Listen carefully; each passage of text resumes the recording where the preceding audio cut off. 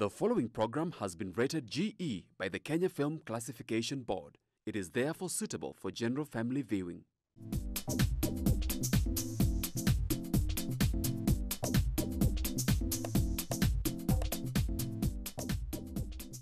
Hello viewers, welcome to Chungu cha Jamii. I'm your host, Eunice Mugo. Today we are talking about life after prison. Have you ever been with someone who is in prison, your friend, your neighbor, your relative? What is it like when you go to visit them? What do you talk to them about? What do they have to say? Today on the show, I have two guests who are going to help us understand how is it to be in prison and how life it is after you've come from prison. I'll let them introduce themselves and talk more about this. Let's talk across all our social media networks. That's GBS TV Africa. Our SMS line is 244. Welcome, viewers. Asante sana. Kwa majina yangu naitwa Andrew Jogu Mureithi. Jina la kutumikia Mungu ni Apostle Tebo. Zaidi yote nimeokoka na Yesu ni Bwana. Karibu katika kipindi cha Chungu cha Jamii. Welcome. Amen.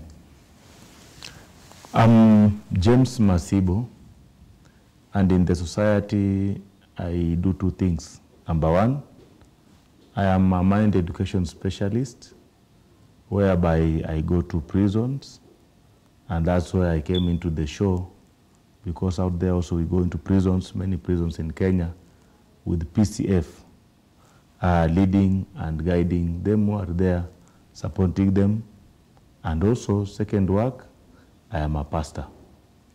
Thank you. Welcome to the show, gentlemen. Thank you. So, we're talking about life after prison, Yes. but we also have life before prison. Mr. Tembo, Yes. would you help us understand how was it before you went to prison? Kabla niingie jela, kulingana na venye nilikuwa najua sasa, nilikuwa nafikiria niko sawa, lakini sikuwa sawa. Nilikuwa naishi maisha nakaa tu ili nikae, siku nenda siku rudi. Amuka enda kasi, toka kasi ingia mba, toka fanya, mwezi inaisha, mwaka inaisha. Nikifikiria ni kawaida, lakini si kawaida. So unakanga maisha ya kujipata. Kwa kuwa maisha bila mwelekeo, maisha bila Yesu haikuangi maisha. You are just there, stagnant, doing nothing. Siku ndizo zinaenda, but wewe usogi mahali ukingojea kifo. Wow. Pastor, as a mind education specialist, we come across people who are stagnant in life. Yes. What word do you have for them? And how do you help them to identify themselves? There's a city in the US called Seattle. In Seattle, these were the Red Indians who are the indigenous people there. And as they were living, they had one chief who was like supporting them, pushing them to be busy. They were hunters and gatherers. So they kept their flowers, their trees. They did not harm their nature. And then one time, that time the government of US now was taking land here and there. It wrote to the chief saying, give us your land and then we'll give you free houses, we'll make you houses, we'll be paying you every month allowances. And then the chief did not like the idea, saying, we will not sell our land. Why? How can we sell the land which belongs to God? We cannot sell the land. But time to time, the government was writing to them, give us the land, give us the land. So one time the chief gathered them, saying, we cannot give them the land, but we must work hard. So the chief was daily on their neck. Who is not going to work? And why are you not going to work? You can't be seated idle here. So at first it seemed as if the chief was bothering them, but there's a positive thing in this chief. He guided them to be busy and to work. Later on the chief died, and then the government took the land.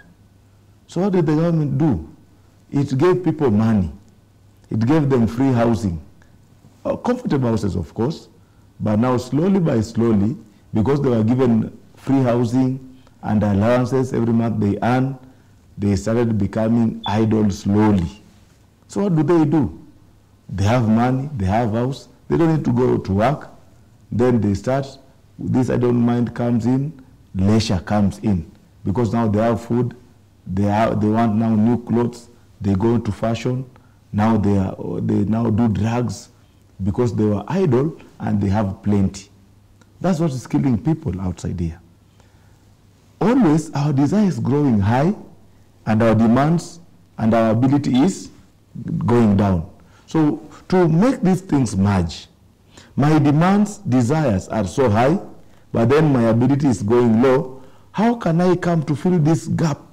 So that's where, because of laziness, now bad habit begins. Either some people I know, people who sell drugs so that they may get extra money to fulfill their desires and dreams. I know people who go to bad work, something which you cannot even mention here, the society knows. And eventually, some even start becoming like thieves, and that's where many of them also end up in prison because of such habits. First of all, they did not have a mentor to push them to do something in life. Secondly, their desires is growing higher every day, and they are lacking that ability to feed their desires. And that's where they come into problems. Mr. Tembo, Yes. you said you're just living to live. Yeah. Day in, day out, just the normal activities. That was life before you went into prison. Yes. So what happened for you to find yourself in prison? Kujipata jela, kitu ya kwanza nilikuwa mlevi, tena mbaya sana, nilikuwa tanka, singeshimba pombe, kulingana na ile ufalme nilikuwa natumikia, na nilikuwa nafaa kufanya hiyo wakati. So nikawa nafanya kazi,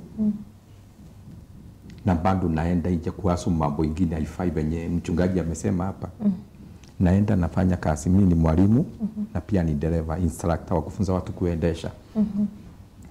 So kuna one of my friend wa pombe na ni dereva, alikuwa anafanya kazi kwa county government, ama wanasimamia maparking ya polisi wa county government.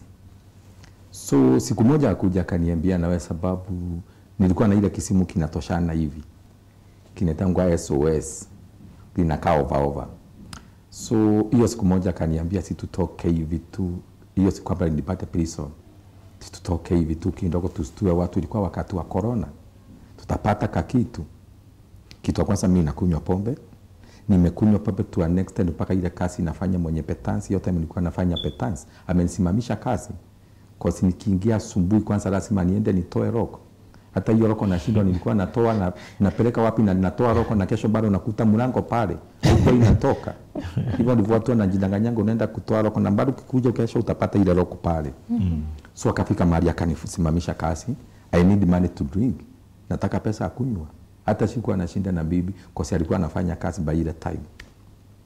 So nikaona mtu akwa na idea mzuri. Yeye ako na pingu lakini anaovava, na mimi niko na kisimu kinakaa ile ya polisi. So tukaanza kusunguka hivi kutoka Kawa West, tukaenda tukachukua siku ya kwanza kwa to make 10,000. Kustua watu hauna mask, nitakuweka ndani, ako na pingu lakini haruhusiwi kufanya ile kazi kwa hata ile kazi hapa kuifanyia kwa alikuwa nafaa kuwa na robeja within town na ile wakati. So nikaona ile pesa kweli ni mzuri, nimepata 5,000. 5,000 ni pombe mingi sana, mtu wa mnyota unaenda pale unapiga kanusu. Hiyo time kanusu ilikuwa 100. So kumbe ukifikiria unanaswa. Tukatoka Kawa West tukajipeleka tukajipata mpaka Membri. Sijaingia Membri, sijui Membri ni wapi, but tumejipata. Na hii nilikuja kupata revelation nikiwa gerezani. Mungu anafanyanga kazi kwa njia tofauti kulingana na mipango yake. So pale tulienda kushika mtu mmoja, kumbe ni UCS wa hiyo station na ni already. Na sikuwa najua. Yule my friend alistukia kuna ndeja, wajua mwisi ni mwisi wa kawaida, yule amezoea kuimba. Mimi sikuwa nimeiba tena, hata sikuwa nimefanya kazi kama ile tena. Ilikuwa siku yangu ya pili. So kuambia yule mwanamke tutamshika, kaniambia na shinda hata pesa anatumana, kaniambia kwa sasa nipengi 5. Kumbe Saidi alipiga simu, nikifikia ni pesa inakuja. Ameita backup. Kwa sababu alikuwa anatuogopa. Kwa sababu alikuwa anaona watu wako na pingu. Na alikuwa anafikiria ni over, so unaweza kuwa mpaka na bunduki. So Saidi alisema kuja hapa, wewe kijana wangu, kujeni mniletee pesa. Mimi tuliona probox imekuja yule jamaa best yangu alianza kusense. Wajua mtu anafanyanga maovu, anakuanga ina ile feeling utakuja kuleta shinda. So jamaa alienda pole pole na akae paka ingia kwa kichaka na akapika kichaka akaenda. Mimi nikabaki pale na ngojea pesa. Kwa singili 5 unaletewa for once, at least niona hapo nimekunywa pombe jioni mzima. So ikakuja nikajipata, polisi wakakuja wakanidadia, nikawekwa ndani. On tarehe 28 mwezi wa Samba 2021 nikashikiwa huko Mebuli. Hapo sasa ndio maisha ilianzia. The kind of people you meet in prison, what are they like? Are their hearts filled with, what are they filled with? As in, how do you relate with them in prison so that they can open up their hearts to you and to the word?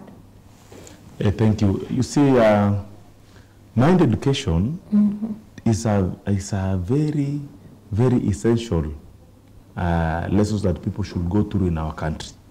Why am I saying this? In mind education, you can know the flow of the heart. For somebody to manage himself, he should know the flow of the heart of man. Every person I meet, they all fall into one category. They do not know themselves clearly. Now, for example, as our friend here is saying, Mr. Tembo, he has a job, but then he cannot know the flow of the heart. So normally the flow of the heart of people is they are being dragged into that thing which they cannot even come out of. What is that? Number one, they trust in themselves. Let me go take liquor. I can overcome this liquor and then I'll come out. What is it? Just one bottle is not a problem. So you manage 1 bottle a day. Next you go into addiction. So it ended up, he lost his job for that. But if you could have asked him, do you want to, can this liquor overcome you? No, he can say, I'm a strong man. So the flow of that is, they go into addiction because I said there's that gap where my ability and my desire cannot be met. So how did he come into that? So he had to look for extra money. So he went into crime to look for extra money. He disguised himself as a policeman. Not only that, many people work for the government. Many people are being employed here and there. Even our children whom we bring up, you give him 100 shillings today, is okay with him, but tomorrow the desire will be above 100, so why will he get that deficit? So he'll have to either lie to the parent or he'll have to steal to another person, and that's what I'm saying. So people should understand the flow of the heart, and that's how, through mind education, we know the flow of the heart and also that levels of the heart. And with this knowledge, we go into those who are in prison now. We try to train them. When they realize what their problem was, now they cannot trust in themselves anymore. Like I said, the people of Seattle, when the chief was there, they used to hate the chief. Why is he on our neck? Chief did not give them a chance to trust in themselves. Those who don't go to work, they were really punished. They were really punished by the society, set by the rules of the chief. So when the chief died, nobody was there to push them. Nobody was there to make sure they are going to work. Nobody was there on their neck making sure that they are doing something creative and something adding value to the society. And that's why they went into laziness, receiving free money, housing, and eventually they went into drugs. So they influenced the whole world. Everybody wants to wear like US. You want to wear like US. You want a fashion jeans. You want to dress like them, speak like them, rap like them. Do you have the money? Oh, I don't have the money. Where will I get the money? And now we go into other ways of seeking the money. And that's why if you check our society around now, That influence is now in our neighborhood, and now it's destroying everybody. So people should know the flow of the heart. And that's why what we learn in mindset education. Thank you. So, Mr. Tembo, day 2 of trying a new venture, you find yourself behind bars. Yeah. So how was the process before you went to court and now told the kind of term you're going to serve? First of all, it was painful. So because you find yourself, unajipatanga tu kwa nyumba, ulikuwa unalala vizuri kwa godoro yako kubwa, unajipata unalala kwa floor.